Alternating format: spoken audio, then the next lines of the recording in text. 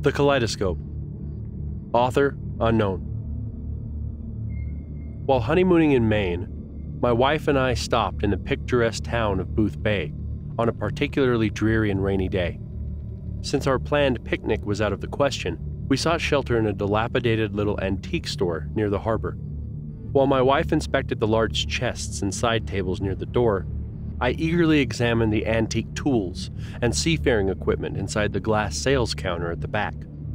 Being a collector of optics and mariner's instruments, I hoped to find a sextant, or perhaps an old, leather-bound telescope. A particularly interesting piece caught my eye. It appeared to be a heavy brass flashlight, bearing a worn brown patina, but remarkably modern in design.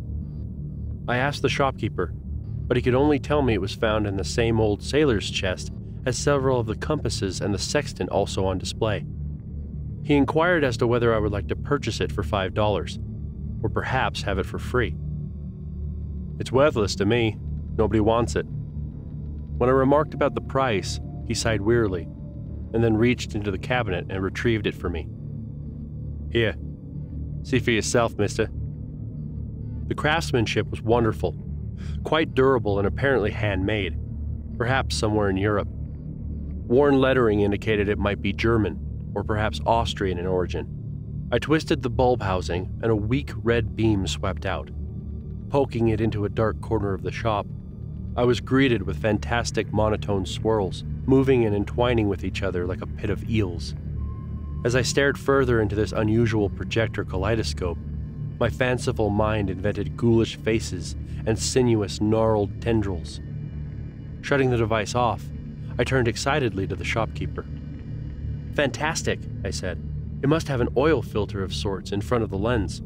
I have 2 Victorian kaleidoscopes, but none that are illuminated like this."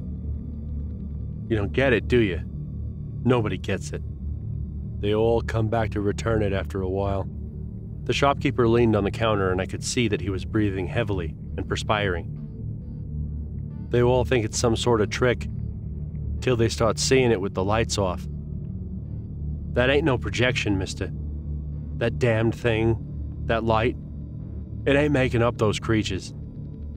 It's just letting your eyes see what's already there." Hey everybody, it's Winter Freshest.